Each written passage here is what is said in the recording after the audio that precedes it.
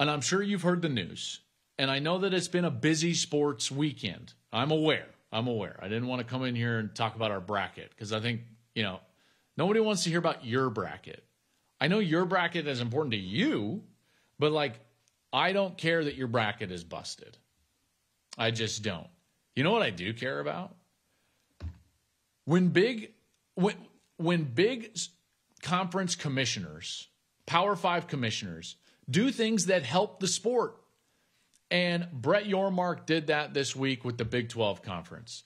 The Big 12 moving forward is going to have a conference pro day. So rather than trying to make all these teams decide which schools they're going to go to and okay, how am I going to get to all of these different schools on all of these different days?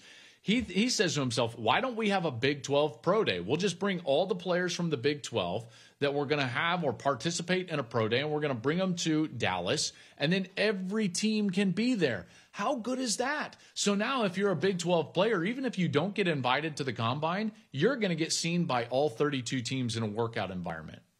Brilliant. Absolutely brilliant. Brett Yormark is doing a marvelous job in his role as the commissioner of the Big 12.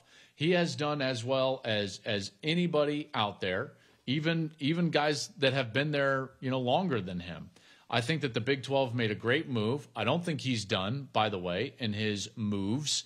I don't think that the Big 12 is going to stand pat. I would expect it to grow from a number of schools' perspective, and it's because of things like this. He got to a television deal quicker than the Pac-12. He does something like this that gets all of his players exposure. So now if you're a school out there, you're thinking to yourself okay, this guy's going to be an animal when it comes to revenue. This guy is going to be an animal when it comes to exposure. Brett Yormark is getting it done. I'm very impressed. And at some point this offseason, we'll be able to sit down and have a long conversation with Brett Yormark. So I can't wait for that because I think he's doing a great job. And the Big 12 does something that it's well, yeah, every conference should do that. And the only reason that they haven't announced that they're going to is, pride, to be honest with you. And I think in some instances, it's okay, if you're the SEC, do you really need to do that? Or are all those teams going to go to your major programs? Yeah, they probably will. But remember, this isn't necessarily about your Ohio State and your Alabama and your Georgias of the world.